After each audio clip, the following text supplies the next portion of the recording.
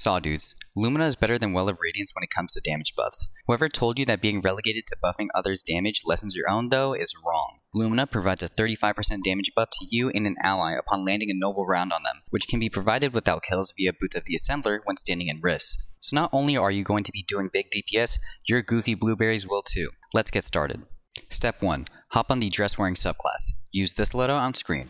Pause if you need to, or click the dim link provided in the description. Step 2. Use a weapon loadout that makes your energy and heavy slot the same element so that triple surge mods can buff them both. In my case, I used Royal Executioner and Apex Predator with solar surge mods, but you could easily go Iterative Loop and Hothead with arc surge mods. Fusion rifles are great for special weapon DPS, and Apex Predator can be crafted with Reconstruction and Bait and Switch for easy DPS rotations. If you don't have Royal Executioner, you could easily use Cartesian Coordinate instead. Make sure that at least one copy of Time Dilation is on your bond for lengthened buff duration. Step 3. Memorize this protocol for your damage rotations. Before starting boss DPS, drop a rift to gain noble rounds for Lumina. When the DPS phase starts, shoot a couple of teammates with noble rounds by hip-firing Lumina. Afterward, fire a standard shot at the boss by aiming down sights. Fire your fusion rifle, then unload 2 bait and switch shots from Apex Predator. In the 11 seconds that you and your ally have the buff, cycle between the fusion rifle and rocket for DPS. Refresh Lumina's buff at the last second, and repeat.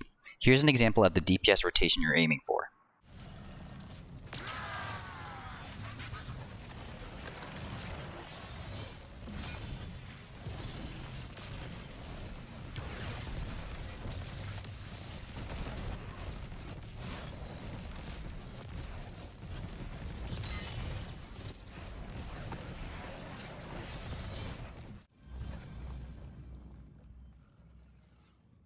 Even with missed rockets and Nezarek's janky movement, getting good numbers is fairly easy. That one phase was far from perfect, but numbers don't lie.